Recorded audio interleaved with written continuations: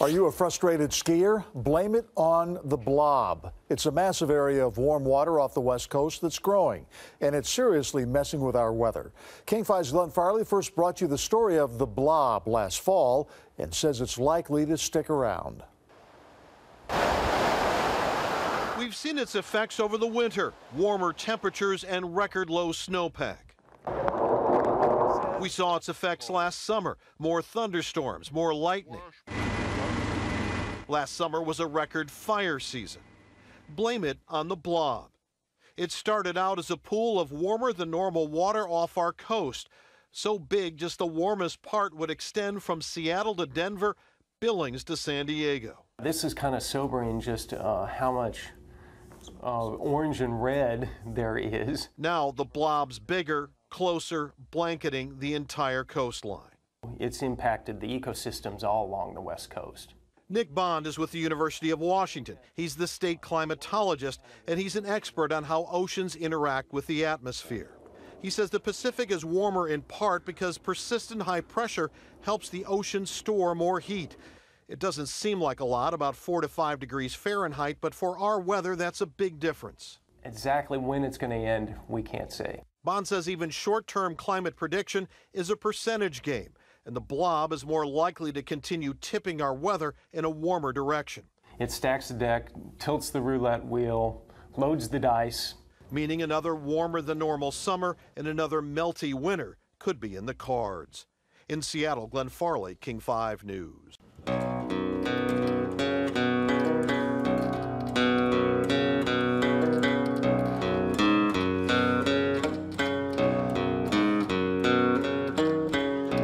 Just be quiet for once in your life.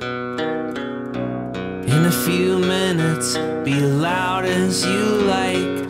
But for now, forget what you're going to say.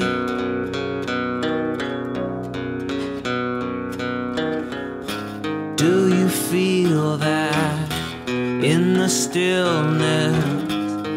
It's who you are, with no bullshit.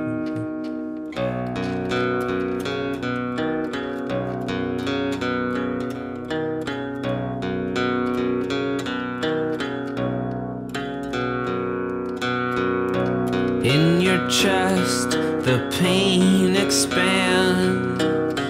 You feel heat radiate in your hands and your eyes.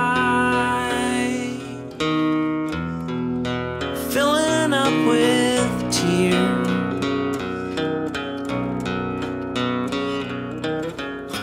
You're not incomplete. Your tears are salty. You're not wired wrong. You're not faulty. You may not be remembered, but you'll never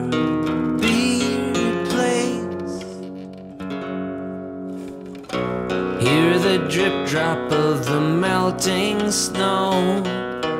Tick tock goes the watch, you feel the seconds go, and your son is banging down the doors. Time is constant, life is tiny and gigantic.